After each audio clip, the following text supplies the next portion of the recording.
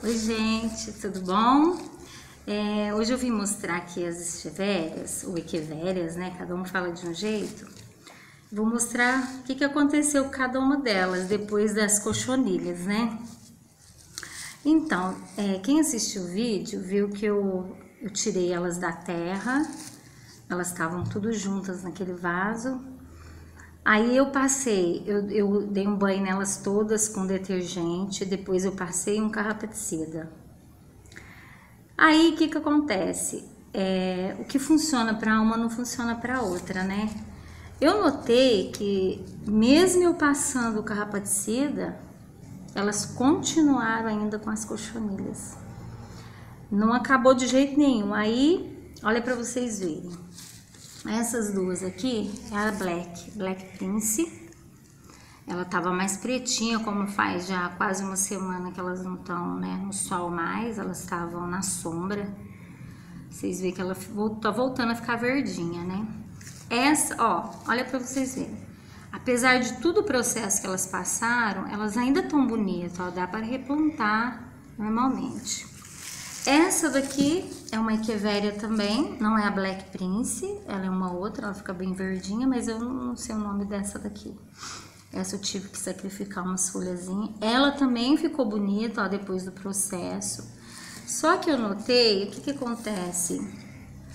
A equevéria imbricata, eu achei ela bem mais sensível. Olha aqui, para vocês verem o que aconteceu.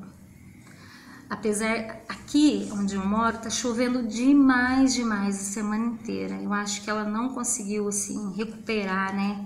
Muita umidade. Não dava sol de jeito nenhum, apesar dela ter ficado na sombra. Então, eu ainda vou aproveitar essa planta, não vou jogar ela fora, não. Mas olha para vocês verem, quem viu o vídeo, os filhotes, o tanto que tava bonito. Olha, os filhotes, praticamente, eles não aguentaram todo esse processo. Foi muito bravo o processo para eles, olha, ela realmente, ó, aqui, ó, ela ficou bem sensível às folhas, ó. Então foi um processo assim que realmente foi difícil para ela. Acho que foi muito brusco, né? Vamos dizer assim. Mas é uma planta que eu ainda vou aproveitar, gente. Eu não gosto de perder planta. Eu quero que as plantas fiquem comigo até a minha morte.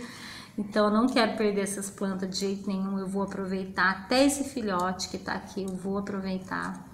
Eu sei que agora, gente, elas não estão mais com cochonilha. Eu espero que elas não voltem, né?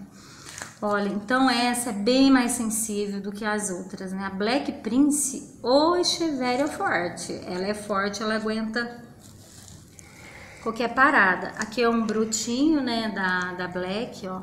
Eu também vou plantar. Eu não vou jogar esse brotinho fora. Esse é um filhote da equevéria imbricata. Vocês veem que ele sentiu demais, mas eu ainda vou aproveitar. Eu vou arrancar essas folhas aqui, ó. E vou tentar plantar para ver se ele ainda sobrevive.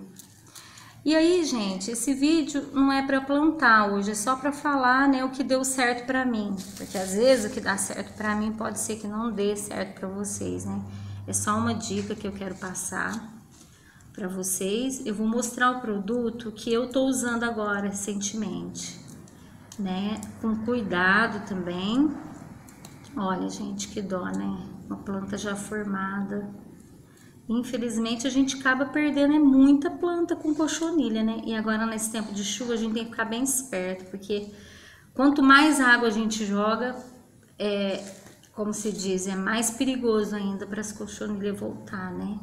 Olha aí. Mas eu vou aproveitar tudo isso aqui, eu não jogo planta fora não, assim. A não ser que é uma planta que seja uma planta que vira praga, né? Aí dá até pra gente, como é a mãe de mil, né? A mãe de mil eu já joguei muita planta fora, porque ela nasce demais e muito rápida. Mas essas não, é uma planta mais cara, difícil, né? Ela demora anos pra ficar assim. Eu ainda vou aproveitar essa planta. Aí, gente, o que eu usei então para poder tá me ajudando aqui no combate às cochonilhas? Eu usei esse produto aqui, ó. E olha, gente, a planta fica bem verdinha. E eu notei que depois que eu usei esse produto aqui, esse produto me ajudou. Eu notei que elas não voltaram. Então eu vou continuar usando esse daqui E porque você sabe, né? Quem tem suculenta em casa, você vai ter sempre cochonilha também, infelizmente, né? Aí eu uso ele com esse borrifador aqui, ó, né? Eu uso assim, ó, só para borrifar, para ela não ficar empoçada nas folhas, né? Então eu comprei esse aqui, é baratinho. O Forte Defende eu paguei R$9,70, ó. Achei até barato. Com um vidrinho desse você faz 1 litro, só que eu tô fazendo de pouquinho nesse vidrinho aqui e joguei nas plantas todas. E até agora, pelo menos, né, é uma dica que eu dou, até agora eu notei que as cochonilhas me foram passear para outro lugar, entendeu? Então até agora deu certo. Tá, pessoal? Hoje seria só isso, né? Um vídeo assim para esclarecimento, mas eu vou estar replantando essas plantas aqui. Eu espero que elas sobrevivam e fiquem muito bonitas ainda, né? Então tá, gente, por hoje é só, viu? Espero também que vocês tenham sorte aí nas suas plantinhas, que tudo dê certo e que a gente passe essa fase das cochonilhas, né? Tá bom? Então fiquem todos com Deus. Se você não se inscreveu no meu canal, se inscreva lá para me ajudar. E até o nosso próximo vídeo, pessoal. Tchau!